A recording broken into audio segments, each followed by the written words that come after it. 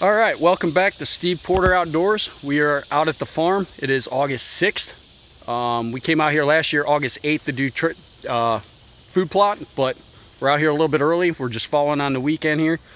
We'll do it before like we did last year. I did spray this in May and spread 2 bags of lime on it this year, and it stayed pretty dead. So this is a before. We already got a wild game camera on it.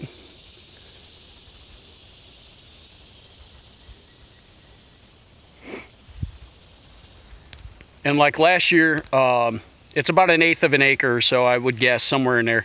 But the creek almost dried completely up when I came out here and did cameras on the 14th. So right now it has some water in it, so we'll be able to douse the food plot, but there is a chance of rain like the next 3 days or whatever. But instead of being out here with James, I'm out here with my son Steven, so we should be able to knock this out pretty quick, and then we'll probably check cameras. We haven't checked cameras yet, so we should be pretty good to do that.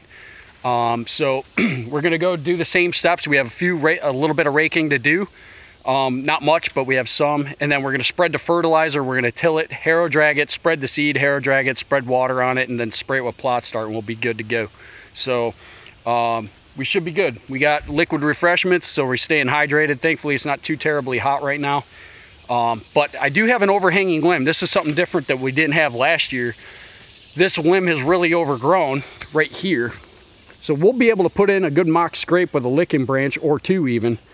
But once the food plot comes up, we'll try to get a mock scrape in here, and it should work out pretty good, I would think. So, but we should be good. So Steven's over here raking.